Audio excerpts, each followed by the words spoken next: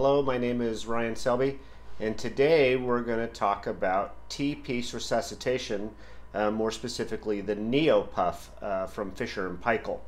What I have at the table today is a Neopuff, a portable model of a Neopuff, a T-Piece, ergonomic T-Piece from Fisher & Paykel, my resuscitation baby, and then I have the Fisher & Paykel model resuscitation masks.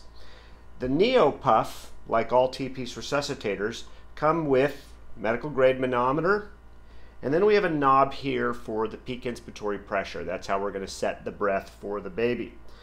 What we have here behind the door, I'm going to save that for last, but that is going to be our maximum pressure relief, and we'll discuss that. When setting up the Neopuff, you have a green O2 tubing, which is going to be specific to the Neopuff.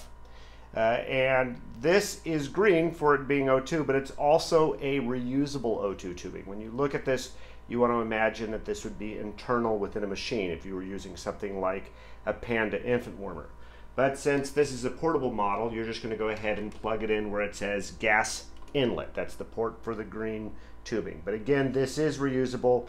If you need to clean it, go ahead and clean it as you would the Neopuff.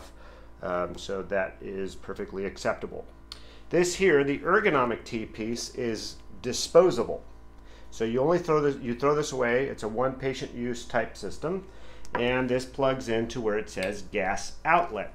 Now the ergonomic T-Piece from Fisher & Paykel is designed a little bit different than other T-Pieces. Instead of looking like a letter T like other T-Pieces, it looks more like a letter Y. The reason why it's designed like that is if you look at the PEEP cap, it's off to an angle and it's designed to fit in your hand more effectively. The PEEP cap that I mentioned, located right here, is how we adjust the peak or the positive end expiratory pressure, or as other people call it, the CPAP. And we do that by twisting. It's kind of like a cap on a tube of toothpaste.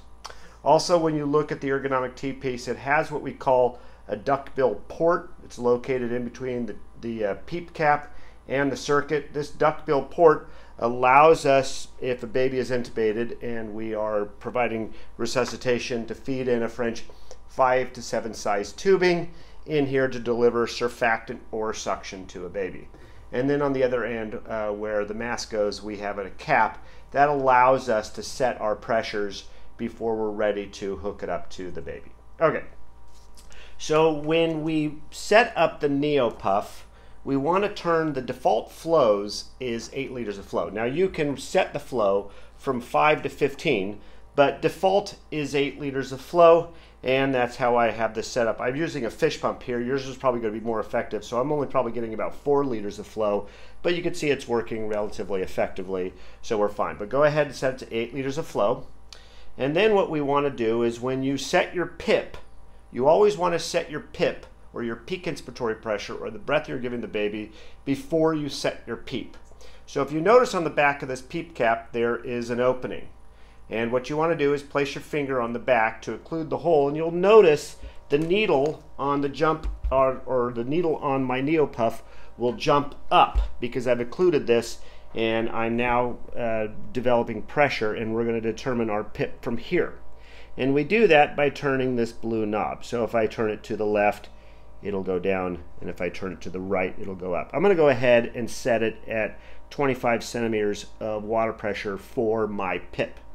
And when I release that, it's going to drop, but you'll notice the needle does not drop down to 0 because I already have a CPAP dialed in.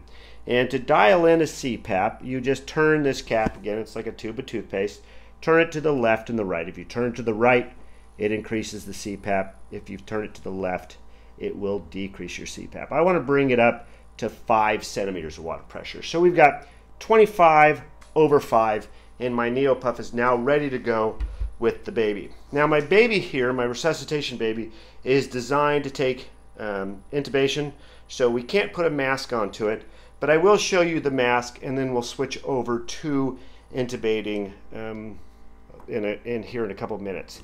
We do have 5 resus masks from Fisher & Paykel. They range from the smallest mask, which is 35 millimeter. This is designed for micro preemies all the way down to 23 weeks, up to what we have here is an extra large pediatric mask, and this is going to run you the size of 72 millimeters.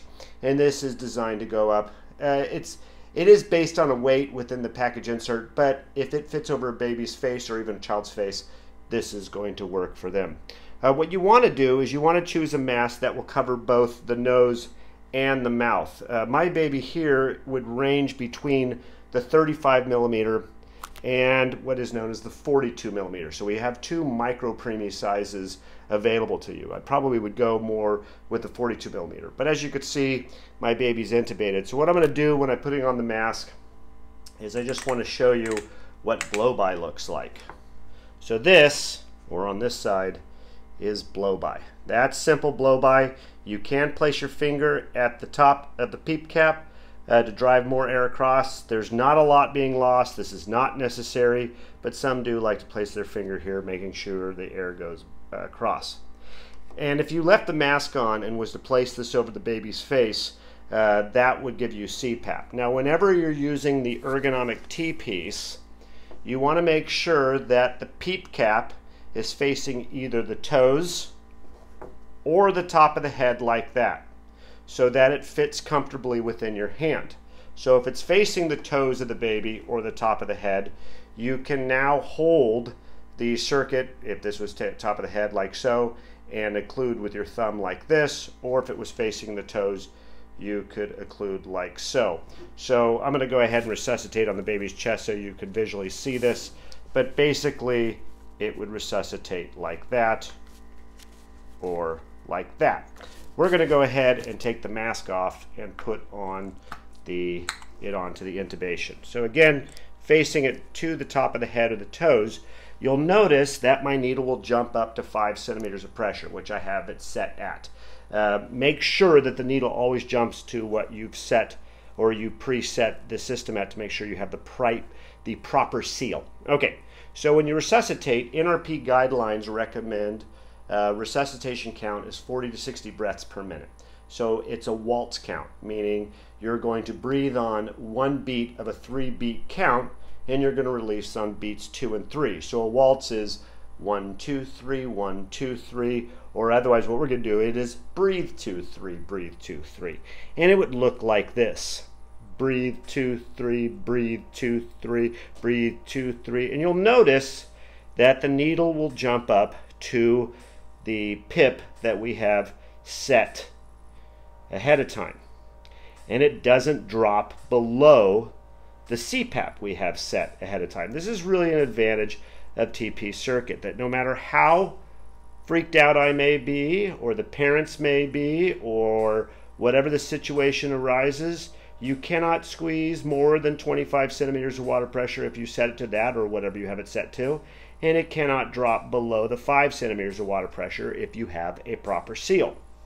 Now, if you ever need to go ahead and increase the CPAP or the peak inspiratory pressure as you resuscitate, you want to make sure you do it this way. We go breathe 2, 3, breathe 2, 3, breathe 2, 3, breathe 2, 3. I went ahead and increased my PIP, but what you noticed, I never did this, where I kept my finger over the PEEP valve and kept the eye time very long for my peak inspiratory pressure. If you do this, then now you're running the risk of a pneumo within the baby and you're overinflating. So you always need to make sure that you maintain that count of breathe 2, 3 even as you increase or decrease. And again, if I needed to run in a French 5/7 size tubing, I can do that into the back like so if a baby is intubated. So that is the Neopuff with resuscitation. Let me go ahead and show you the maximum pressure relief.